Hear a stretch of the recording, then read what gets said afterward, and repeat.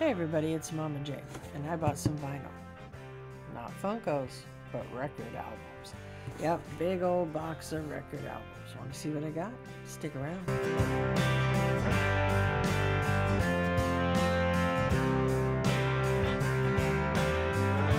So as you guys can see, that box was huge, right?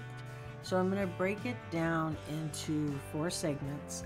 I mean, obviously there were peanuts on both sides of the albums to protect them and lots of bubble wrap. But there was quite a few albums in that box, so I don't want to do one long drawn out video, so I'm going to do multiple videos. It'll be 4 parts. In the final part, you will see the reason I started buying this lot and a gift that the auctioneer had sent to me. Now the buyer, I'm the buyer, duh. The seller was virtual auctioneer, okay? And like I said, I picked up quite a few albums from him. So in the first lot I'm going to show you some of my favorite ones that I was able to pick up. Okay, so I was able to pick up, it'll be 2 different bands. The first one is the Oak Ridge Boys, and I picked up Bobby Sue, which is a pretty cool album. Little Bobby, like the 50s, what are those called? Shoes and stuff. But it kind of gives you that 50s vibe, right? And Bobby Sue, 50s name. But pretty cool, I think so anyways. So let's see, did we get lyrics? Boom! Oh, we got a picture on that side.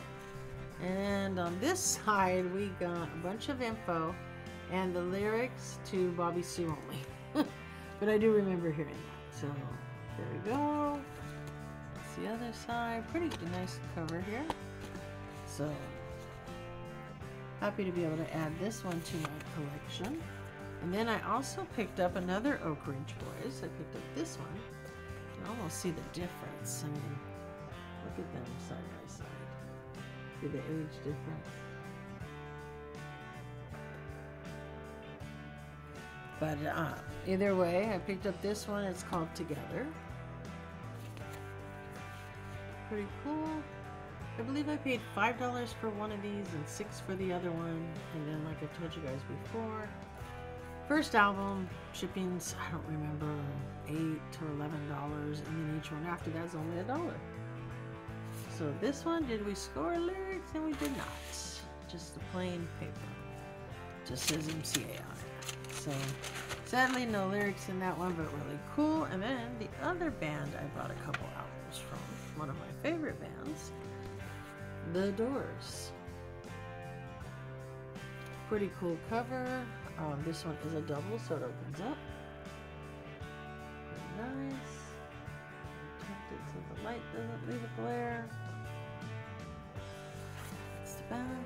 I like the blue tint. There's a really cool looking vibe to it. These are just in white paper sleeves, but I did notice that they do have somebody's name on them. That's, you know, the name Absolutely Live is this, so I'm assuming maybe they let somebody borrow it and they don't give them the cover. I don't know. I don't know why you would do that, but alright, either way, still really cool. I did pay a little more for this album. This one did cost me $10, but it is, like I said, a double album. And it's really cool. And it's a live album. Oh, and you know what? When you tilt it just right, you can actually see the guy's name right there too.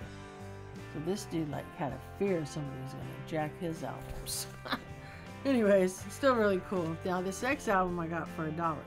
Now until the end, you might think, wow, $1? Really good deal. So I got this one, Morrison Hotel. Really cool. Love that cover right there. Also the back. It also opens up. It is a single album, but it does open up. That's the inside, which is pretty awesome. I like that alone. I can open that up and display that and be happy. And sadly, there is no lyrics or sleeve on the album, but there is an album.